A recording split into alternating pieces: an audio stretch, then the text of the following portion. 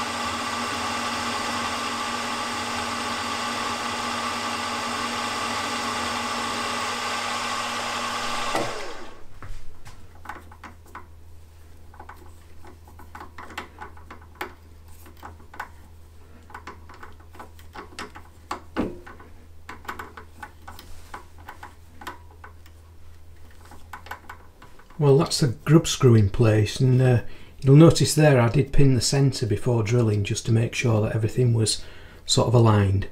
So what I'll do now is I'll just switch it round and repeat the same process on the other side, but I'll do that bit off camera. Well, that seems to have turned out okay. So for the shafts, rather than use a grub screw, I'm going to cut a 3/32 keyway here. And the reason I didn't cut a keyway here was for alignment. I would have found it very difficult getting everything aligned and cutting a keyway exactly in the same position as the other flywheel. So that's why I went for a grub screw.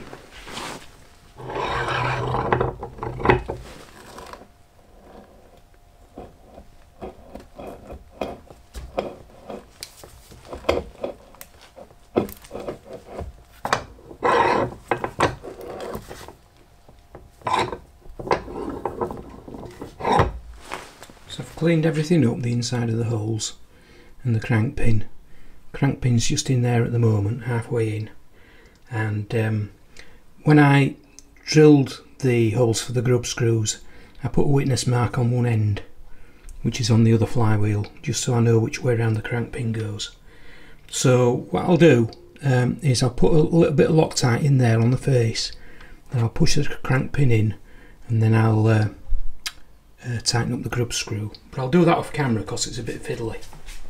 So I've put this pin in as a guide on the centre hole, and what I'll do now is, obviously don't forget to put the con rods in, and I'll slot that over there and then slot it down. So the crank pin is just starting to come inside here, so what I'll do is I'll put some more Loctite 638 in there, press it in, and then I'll put the grub screw in, and that should be it. But I'll do that off camera because it's a bit fiddly. Well, I've cut some keyways in the shafts and made these little keys to fit in like that.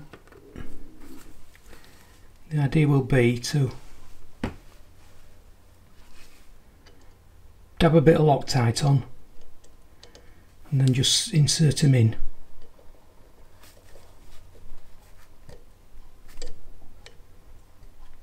A little bit tight is that, which is good. So that's the plan. I'll do it all off camera because it's a bit fiddly. So once the Loctite had cured, I nipped the bolts up in the crank webs just for extra security.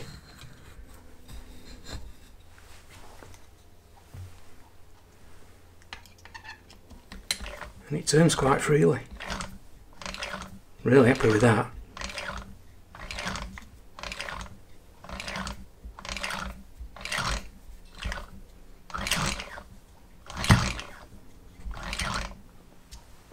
Well, I must say that was a major relief getting the crankshaft sorted out, but I'm really happy with the result. Can't believe how well it turns, and I think that's pretty much the bottom end finished. So in my next videos I'll be concentrating on the top end. I don't know what I'm going to be doing next, maybe the cylinders, I don't know, I need to think about that. But anyway, I hope you enjoyed the video and I hope to see you later.